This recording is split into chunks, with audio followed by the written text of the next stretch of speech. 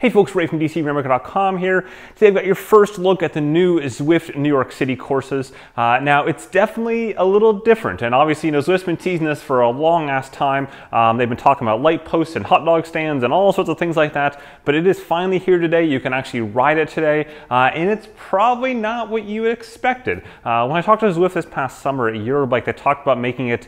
They said they would take some creative liberties with the New York City course. They talked about how different courses had different realism aspects, where something like London and the Richmond courses were closer to more realistic, whereas something like Zwift Island, Waltopia Island was on the other end of that, and the new Innsbruck course kind of sat in the middle. But New York City is definitely way off the charts compared to the rest of them in terms of their creative liberties. And certainly you'll see that right away, whether it be the flying cars, the F-Zero style. Remember that game? That was like the coolest game ever when I was growing up. Those style roadways levitating above the entire thing, and hovering, there we go, hovering, everything is hovering. The cars, the buses are actually like their monorails hanging from. Anyways, we're gonna dig all into that. I've just finished up my first ride on it, about an hour of looping all over Creation. Then I'm gonna run through with you the running side of the house there as well, and show you that. There's some run-only stuff that's worthwhile noting. So we'll start off right with the cycling side, and then we'll jump into the running side, and I'll wrap things up. So here you are in the route selection option. Now all these are within Central Park, and they're sorted alphabetically on the left-hand side there. So the first one was the Astoria Line 8. Then we've got the Everything Bagel coming in at 21.3 miles, 1,789 feet of elevation gain, so quite a big one actually. The Grand Central Circuit, sorry. Basically just a bunch of loops kind of in that area on the southern end of the park. We've got the Knickerbocker going all the way around the perimeter and then kind of loops back around again, followed by the Lady Liberty, staying mostly down on that end of the park as well, before it kind of makes one final loop up toward the top end, followed by the Mighty Metropolitan. Now keep in mind again, all these are in the park itself, but some of them are above the park, as we're going to talk about. And then of course there is the iconic park perimeter loop, one of my favorite things to actually run when I'm in New York City itself. Then we've got the Rising Empire, just shy of 13 miles. After that there's the 6 train, a bit shorter at 4 miles. You can see just kind of a smaller loop inside. And then finally on the cycling list we have the High Line at 6.5 miles and 586 feet of elevation. The last two are to go ahead and basically kind of your surprise me type options. They're going to mix it up based on what else is going on there. And then we're going to go ahead and from this ride here, I'm going to start off with the park perimeter loop, just because it's sort of my fave in terms of things that I like to do when I'm in New York City itself. So here we are in game, ready to roll. Now of course the first thing you'll notice, it is fall. So it's kind of a nice little touch there. I'm not sure if that's going to be a long-term thing or not, but it is really nice to see the autumn colors, which is probably one of the prettiest times to be in Central Park if you've been there before. This is definitely, certainly a nice look to things, and it's also kind of the main portion of what we've seen up to this point in terms of Zwift's teasers. It's always been in Central Park, and kind of seeing the leaves and the trees and the light posts that you see there, and sort of the more iconic things of Central Park. But it's not until you just start pedaling here that you notice things don't quite match up. You'll notice up in the corner there, some of those skyscrapers are a little bit higher than you might have expected, just not quite exactly what you would have thought. Go ahead and fast forward around some of these corners right here as I was riding through this. Now this is pretty much exactly what I expected from Central Park up until this point here. Now if you look off to the right hand side, you're going to see some kind of levitating cars going down the street, and then on the left hand side you're going to see there's almost elevated roadway up there, and then of course into the trees off the left hand side you certainly see a lot of big buildings that are definitely not there in real life. But it's really those cars on the right hand side that are sort of the first major giveaway as you start the game that things aren't quite the same in Kansas anymore. And then you can see right up here, this is where normally is a lake there, and the lake is still there, and that's actually where you can access one of the running routes if you're running. If you're riding like me, you can't make that turn up into the lakeside path. But of course above that lakeside path is this entire infrastructure of floating roadways and whatnot that we'll get to in just a moment.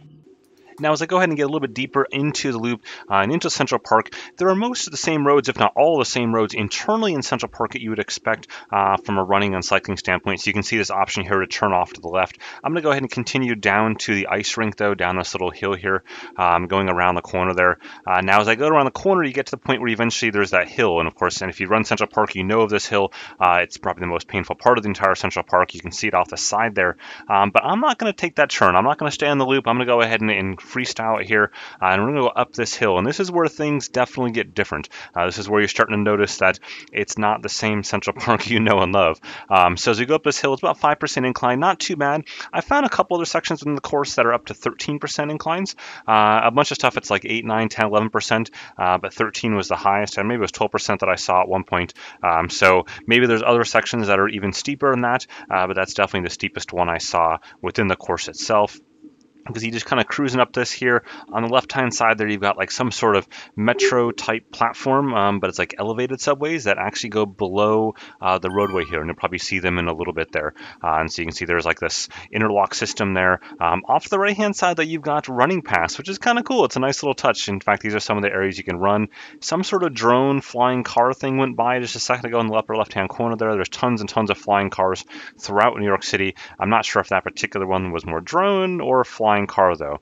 As we spin back around and look kind of behind us, you can see that skyline again doesn't really look quite like New York City. Definitely some of those creative liberties taken right there. So at this point, I'm going to go into a little bit of a montage up here on this upper portion and just show you what's around.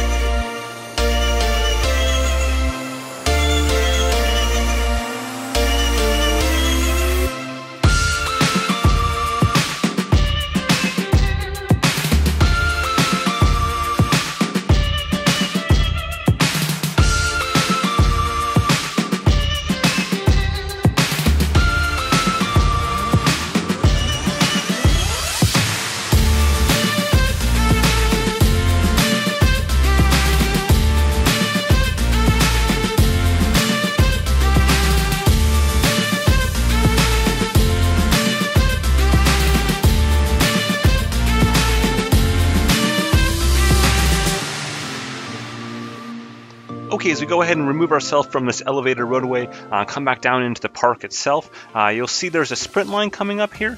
So this one is pretty much right next to the baseball parks or like Tavern on the Green, that kind of area of the loop, the main loop itself. There's a single sprint. You can see here 1/10 of a mile long. You can approach it from either direction. So in this case, this was the best day for me to go for the sprint because it meant that I was by default going to get the green jersey. So as you can see right there, that doesn't really happen that often. So winning, and I didn't even have to put that much effort into it. It's like the best of all worlds. Now after that, I went ahead and I basically took this turn up here to the right, and that got me back to the other side of the park. So it pretty much cut right across the park and got me off to the starting line area where I pretty much did the entire main loop itself. So that lower loop, that 6.1 mile loop, just straight up by itself. And I'll kind of just do a zip through that, and then I went back up top again to go ahead and look at some of the elevated roadways and some of the areas I didn't see before.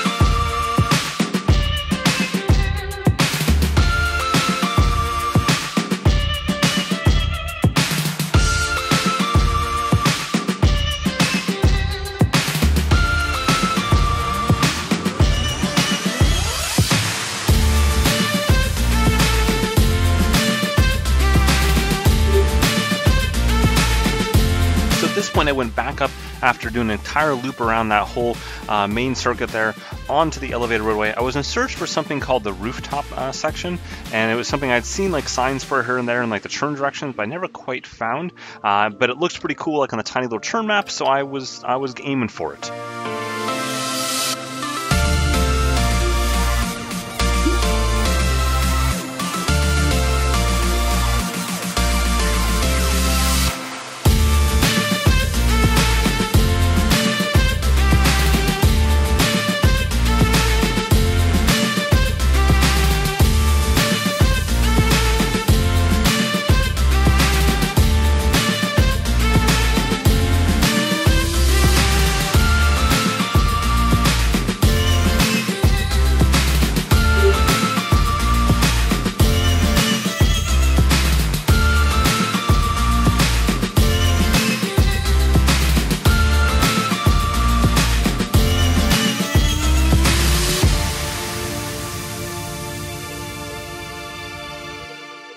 Okay, after finding my rooftops, I was complete. Also was exactly 1 hour, so that did the trick as well. So pretty much the usual stats that you would expect to see here. Go ahead and click on End Ride, and then you've got the map there, so you can see I went all over creation on this map from a riding standpoint. Did quite a few of the different roads. There's still a few roads that I definitely didn't hit down on the southern portion of the loop, but not too shabby for a first ride. Okay, so with that, let's go ahead and talk running. Get my sensors all paired up here, and go back into the route change options. And the first three, the top three routes at the very top there, are the running specific routes that are not available to cyclists. So you got the Flatirons at 9.2 miles, a beast of a route for indoor treadmill. Then you got the Hudson Roll at 5.6 miles. And then you have the Schumann Trail Loop at 1.6 miles, just a nice little loop around the lake there. Now keep in mind, you can do the rest of the routes that you can see down below there, but we'll go ahead and we'll just simply choose this one right here for now and go ahead and get right into things. And here I am. I'm running. So still some minor little UI bugs there. This was technically a beta build, so you can see I'm kind of running into the concrete there, but I'm sure that'll be fixed by time you see this. For the most part, this loop is just around the lake, so it's not like super exciting per se, but there's lots of the stuff that you can see all around me, basically going above me, you know, that monorail type thing that we rode on earlier with the track atop that. So I'm just going to go straight to montage land because I'm not sure what else I can really say about the running side of it. Oh, there's the monorail thing I was just talking about. So anyways, on to the montage.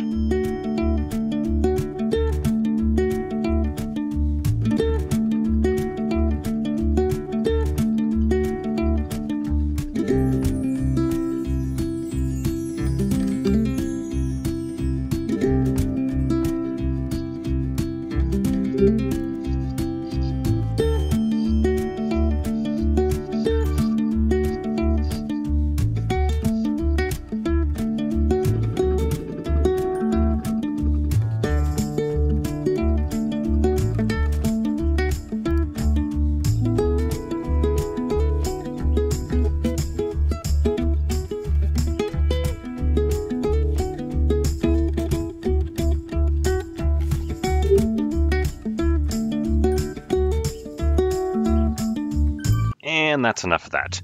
Yep, that's running for you. So just a quick look at this run here. It wasn't a very long run, obviously, just around that lake until I decided to go off adventuring onto the main road there that you saw that turn at the very last moment where I went and just turned left onto the road. And at that point, I can follow any of the cycling routes that I wanted to. Okay, so as you saw, definitely quite different. It should be interesting to see what people think of this. You know, something that I don't think it's a bad thing to have a little bit of creativity, a little bit of fun with Zwift. I think, you know, like a little bit of an extra jolt there is probably a good thing. And I like the course. I'm not sure how much I'm going to like the course like a year from now. It'll be interesting to see it expand. I was somewhat surprised to see it wholly contained within New York City Central Park there. You know, again, with those creative liberties, it being above the park and below the park and all that kind of stuff. But I'm interested to see like where they go from here. I'd love to see New York go beyond the Central Park area. I'd love to see some of the waterfront areas, maybe some of the other boroughs. That's where I'm hoping we'll see them expand. And certainly they've done it with other courses as well. So I don't think this is like the end of New York City. And I'm also hoping to see Zwift go beyond just new courses. You know, we've got a few new courses in the last couple of months between this and Innsbruck, and that's awesome. But we really need world switching. And this is the core reason why we need it. The fact that, you know, when I was riding today, there was 2,000 plus people out there riding, and with a smaller course like the New York City course especially, we need just more courses that people can go into. And a lot of times I may not want to ride the course that Zwift wants me to ride. So I'm really hoping for world switching. And then I think the other thing I'd like to see over the next year or so is Zwift kind of double down on some of the training stuff that they somewhat dipped their toe into over the last few months or year. And what I mean by that is that right now we have training plans, and you know, you can go like through Zwift Academy and following a training plan, all that kind of stuff. But those training plans are pretty static. They're not like using a lot of what the other companies in the space today are using around technology to make those training plans adaptive to what you're doing and smart and all that kind of stuff. And I think they could do that. I think there's other companies they could either leverage in the space or do it themselves, where they can go ahead and get beyond just simply static training plans that aren't really the best thing for the athlete in a lot of cases. Which of course isn't to say that training plans are bad. In fact, most people, if they do any sort of plan we'll see improvements, but there's just so much more that Zwift could do, especially given the amount of resources they have to do it. With that, thanks for watching. Definitely check out my full post down below. Covers all the hot dog stands and all that kind of important stuff. And don't forget to whack that like button if you found this interesting, and the subscribe button. That means a lot to me and helps the channel grow. Have a good one.